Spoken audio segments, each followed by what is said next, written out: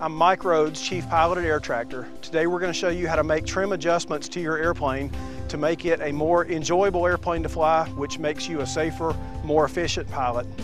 Before I do the evaluation flight, I'm going to set the electric aileron trim to a streamlined position. The rudder trim wheel should be set so that when the rudder is streamlined and the trim wheel is in the takeoff position, the rudder trim tab is offset about 1/4 of an inch to the left. Now it's time to go fly.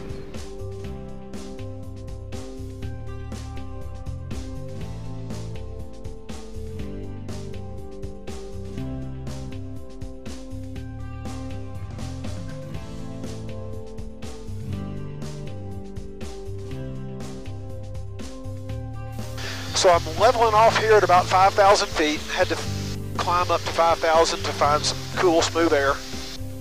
So we're above the haze layer. We've got good smooth air to do a trim evaluation in. Kind of hard to tell if the airplane's in trim or not when you're down low in the rough air. We need smooth air to do this. So the first thing I'm going to do is set the trim tabs for kind of a nominal setting. I want the aileron roll trim, I want it streamlined, and I want the rudder trim to be set for cruise. And now I want to set power for an average power setting. I'm going to use 1,500 RPMs for the prop, and I'm going to use 2,600 foot-pounds for the engine torque. That'll give us a very average cruise speed, which is how we want to trim the airplane. So the first thing I'm going to do is use my feet on the rudder pedals. I'm going to hold the ball between the lines, keep the airplane coordinated, and I'm going to let go of the control stick, and I'm going to make a note of what the airplane's natural rolling tendency is. So I'm doing that right now. Let go of the control stick. Looks like the airplane wants to roll off to the left just a little bit, and it's rolling off to the left, so that's its natural rolling tendency. And as far as quantifying that, that's a pretty average amount of roll trim, or out of trim. So that'll be pretty easy to fix when we get back on the ground. Next thing I'm going to do is evaluate rudder trim or yaw trim. So with my hand on the controls, I'm going to hold the wings level, and I'm going to take my feet off the pedals, which I'm doing now. So there's feet flat on the floor. And I want to make a note of what the airplane's natural yawing tendency is. So it looks like the nose swings over to the right, which means the airplane needs a little bit of left rudder. And as far as how much, I'd say that's about 1.5 balls, maybe 2 balls. So that's actually not a lot of out of trim there. That'll be something that's pretty easy to fix when we get back on the ground. So now we'll turn and head back to the airport, and we'll make some trim adjustments and see if we can get this thing flying perfectly straight.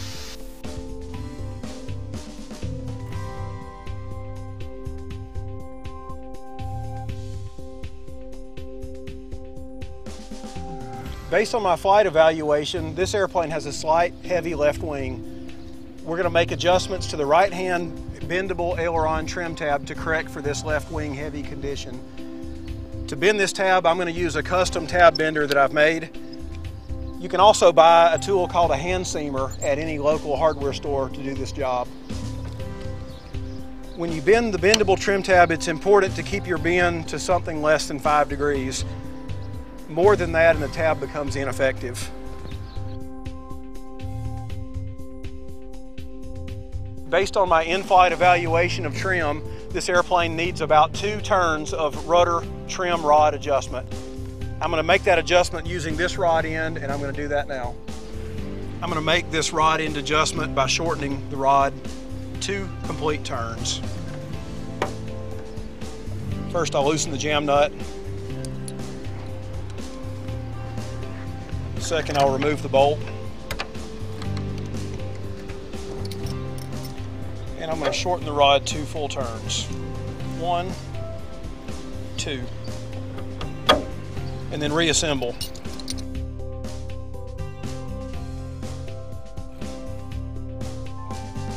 Now that we've made our rudder and aileron trim adjustments, I'll do a second trim evaluation flight to make sure that the airplane flies hands off.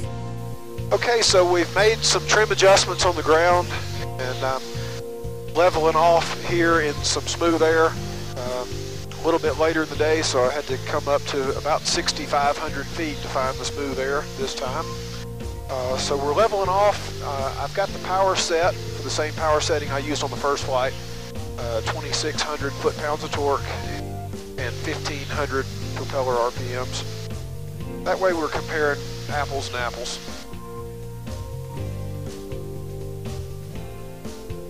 So with the roll trim and the yaw trim set for nominal, I've got the aileron trim on the left wing streamlined, and I've got the rudder trim set for cruise. And I'm leveling off here smooth air, so I'm going to repeat the same check that we did on the first flight. I'm going to hold the ball between the lines with my feet, and I'm going to release the flight controls and see what the airplane's natural rolling tendency is. So I'm doing that right now. So I'd say we have solved our left wing heavy rolling tendency. I think we're trimmed out pretty good in roll now. So there's another check. Looks pretty good.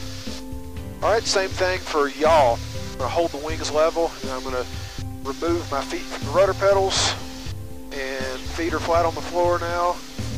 And I'd say we've solved the rudder trim out of trim condition as well. Ball's right there between the lines.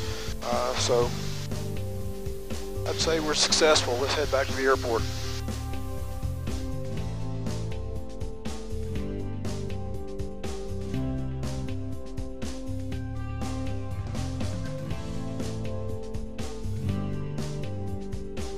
This concludes our instructional video on how to make trim adjustments to your airplane for smooth, hands-off, level flight. For more information, contact your dealer or visit airtractor.com. Thank you for your business, and fly safe.